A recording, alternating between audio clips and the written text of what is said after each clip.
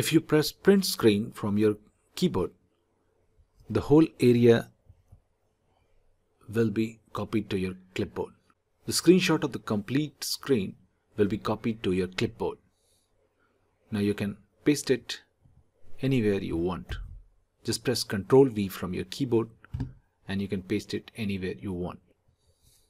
Now if you press Windows and print screen together, the screenshot will be automatically saved in Pictures folder. In Pictures folders, there will be a Screenshots folder and the screenshot will be saved automatically. Let's say you don't want to take the screenshot of the whole area, and let's say you want to take the screenshot of this window. Okay, just press Alt and print screen together,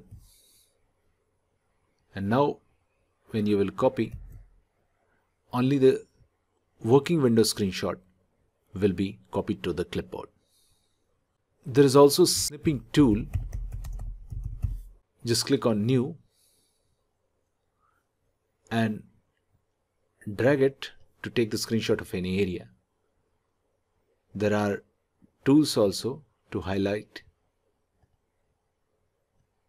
with different colors, and after that you are satisfied, you can save this screenshot.